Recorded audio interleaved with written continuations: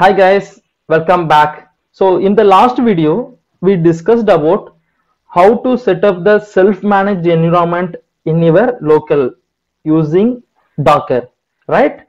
So in this video, we are going to run our first application into that local environment, right? Self-managed environment. So we are going to deploy our first application. How to do that? So that is what we are going to cover in this video. Okay, so it is fully depending on the last video, so please watch my last video if you are not done. Okay, so let's see to create the first project. Okay, so it is very simple. First, what you need to do, you need to go for Spring Initializer, right? So as we are working with the Spring Boot, so just go to Spring Initializer and just create a Maven project as per my interest. You can go ahead with whatever it may be. So I'm just going to create a web dependencies and Lombok, and I even, if you want, you can go with the actuator, right? So to maintain something. Okay, so after that, okay, so you can generate this will download a war file for you, I mean zip file for you. Okay, then extract a zip and import that zip into import into the extracted folder, import into your Eclipse. Okay, with the help of existing into Maven project, and you can copy and paste that folder, the unzipped folder root directory here. You can click finish. Okay, then it will import similar like this type of project for you. Okay, so and my main class is Camunda 8 application. Okay, this is the main class.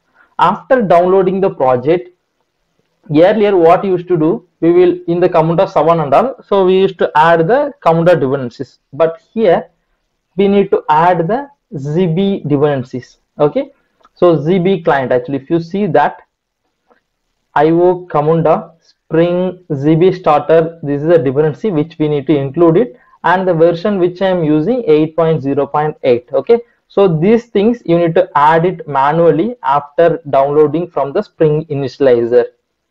Okay, then the second step, what you need to do, you need to go for your main class, Spring Boot application class. You need to enable two annotations. One is enable ZB client and another one is enable ZB deployment with the BPMN file location. Okay, so after done these two things, now your Spring Boot application is eligible to deploy into your ZB.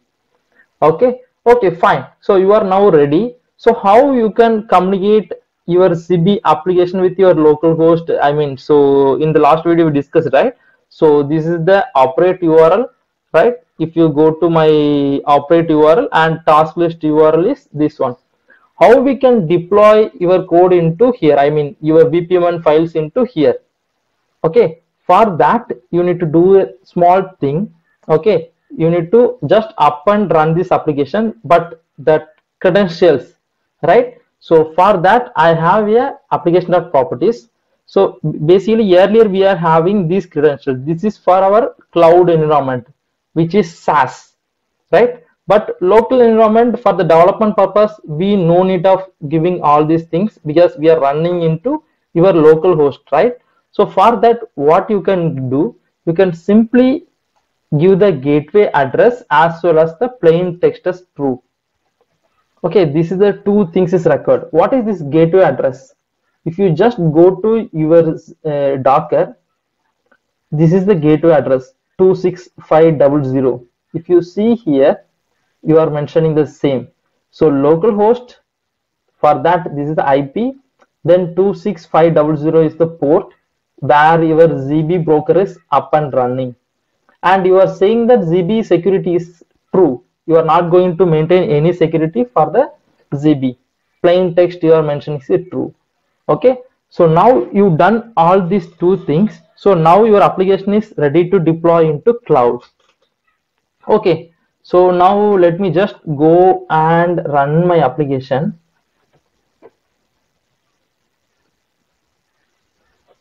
Okay, so now my application is up and running. Okay, so now whatever BPMN file, this BPMN file I already imported into my Camunda modular, right? So now I want to do some changes or whatever it may be. For example, now if I try to deploy this one, so earlier in the last video we deployed with the help of SaaS, but now we are going to do with the self-managed. So you need to click here. Okay, keep you make a note of it. You have to deploy your current diagram. So clicking here and changing to self-managed, right? Or we are going as we are going to deploy it in our self-managed environment, right? Just click here. You can mention the same ZB environment here, ZB cluster environment 26500, right? So you can see here. So that one you can give, and you can provide the authentication as none. Okay, maybe in your application you want to implement some OAuth, you can do that. Otherwise you can go with a none. Okay, now I can just click the deploy diagram. See, process definition is deployed, right? So now let me go to my operate. Okay, just refreshing here, just opening this. Where is my process definition? Version 4th version. See, latest version I'm picking. So your user task and test task. Maybe if you want to add one more task, maybe tomorrow your use cases want to add one more task, you can just add it, user task, right? And you can add task. Okay, and you can end up with this. Now after done this, you can simply click here. You are mentioning your self-managed and URL, just deploy it here. Now you should get one more version. After refreshing this, you can see that, see, okay, your add task also coming. Now how to start your process, you know that already. So you can see another button, start your current diagram. Okay, so just clicking on start. So after that, when you go to your task list and seeing here, the task should come. Okay, I just going to refresh this page. Okay, you can see here, right? The task is coming here, user task. So if you now refresh this page, you can see here one task is under user task. Now let me just claim this and complete this. Next, what is the task should come? Test task, right? Let me just refresh this page. Okay, without refreshing itself, it came test task. Now if I go and refresh here, so it is moved, the control is moved to test task. Now I can even claim this and complete this. Now it should come to add task. The add task should come here. Yeah, it was came. If I just refresh this page, this should go to add task. Okay, even now I can claim this and even I can complete this. Okay, so it is very simple, right? So now if you want to do some changes, you can do it and you can simply deploy it. So automatically it will pick into your cloud environment. I mean your self-managed cloud environment, Docker image. So Docker image is getting and it is publishing into your cloud, correct?